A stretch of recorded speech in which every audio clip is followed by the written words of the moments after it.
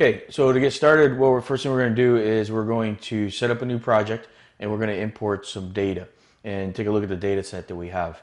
So the first thing we're going to do is go to File in Business Center. If you haven't launched the program, you want to launch that first, obviously. And I'm going to go to File New. I'm going to use a standard template that came with the installation of Business Center, just using the US Survey Foot template. And I'm going to click OK. That's going to go out and it's going to create a very basic project for us. Could save it at this particular stage. We can save it later, but probably a good idea to go ahead and save it and call it corridor model, whatever it is, or maybe the project that you're working on. You can go ahead and save it there. The next thing we're going to do is bring in the data. So let's take a look at the data that we have. I'm going to bring over my Windows Explorer here. And in this, I've got a bunch of different information. I've got a base model. I've got some proposed property lines. I've got some proposed grading, as well as some other XML files. The one I'm going to start with, though, is this base model. And in this base model, you'll see that I've got some CAD data. So I'm just going to left-click and drag and drop that in. Again, I could use the import tools inside of Business Center, but I like drag and drop. Is just as simple. It's a CAD file. It knows, it recognizes it. You can see it's got a couple warnings and some error messages. We're going to go ahead and ignore those for now, and I'm just going to click OK.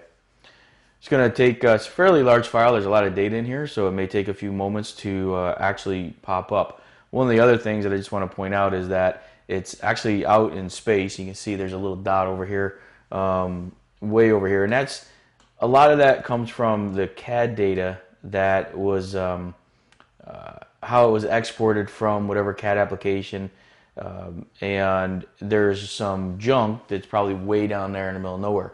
Sometimes it's a tie to maybe a reference or a block as well. So what we're going to do first of all is we're going to clean this up. Now you can see it's a fairly large site. We're going to focus in on this smaller area down here, and that smaller area is what we're going to build. We're actually just going to work with one of the roads, but it's as I zoom in, you can see there's a few different, a couple different roads going around. We're just going to start with one road, and I'm going to show you how I would kind of tie in the intersection as well. Not completely doing the intersection, but just kind of show you how to model around that intersection so that you don't have curb and gutter running through the entrance or the tie-in there. So we'll show you that. You see there's a roundabout here. We'll build on this data set as we go into more and create more videos as well. But I'm going to start with this. The first thing also that we want to take a look at is over here behind me is it's got some plan or some profile views. All right, so we've got data there. What we also want to take a look at is the PDF document. So I'm going to open up that PDF document and we'll take a look at what's here.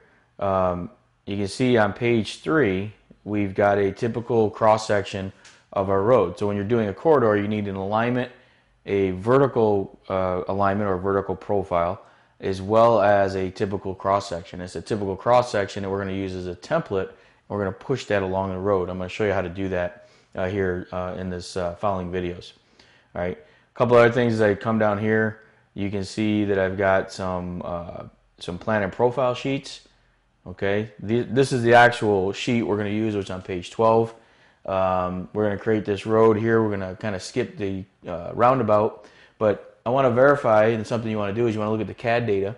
So look at those profiles in our drawing as well as the profile that's on this plan sheet, and we want to match this plan sheet because the plan sheet is typically the contract document. It's the one that's signed, the one that's sealed. That's the one that's really that you're holding to. Sometimes the CAD data isn't always as accurate because somebody did some changes to it before and then printed it, or kind of saved that or gave you an out-of-date one. So you always want to make sure that you've got the most current, and that's why it's good to compare your PDF data with your CAD data. So keep that in mind.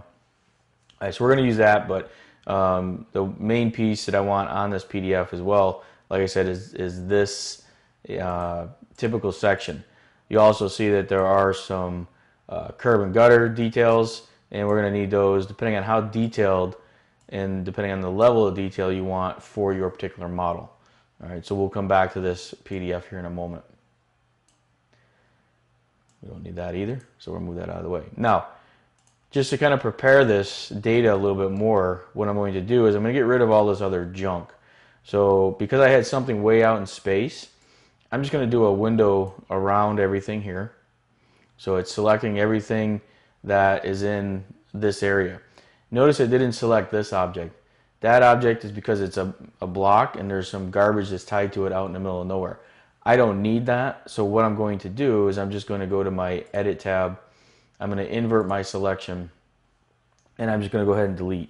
And now when I just double click my wheel, it does a zoom extents and shows me just this information. The other thing that I know I don't need is this, all these points. That's a big block. It's actually taking up a little, some resources that I don't need. I'm not too concerned about that because all I want is this road, so I'm going to delete that as well. So again, just kind of cleaning this up a little bit, making it a little simpler and smaller. You can see there's a 10 boundary for the existing surface. You know, I may need this information later on when I start wanting to tie the road in or start doing, you know, cut and fill volumes. I could use this. So I'm going to come back to that. So I'm not going to delete that, but I just want to keep it in the drawing. But I want to hide it because I don't want to see it. So one of the things that I like to do, and some of you may have seen this before, is just, you know, setting up a layer filter. So what I'll do is I'm going to come over and I'm going to create a new layer filter. So I'm copying that one that's there and I'm going to call it design. And what I'm going to do is I'm going to come down and I'm going to select just the information that I'm looking for here. So I'm going to pick this. I'm going to hold my shift key down. I'm going to pick this, you know, these objects here, which are my alignments, as well as I'm going to hold my shift key down and I'm going to select these profiles as well. Okay. And then I'm going to invert that selection and I'm going to come over here and I'm going to hide the non-visible layers. All right, and I'm going to click OK. Oops. Let's do it.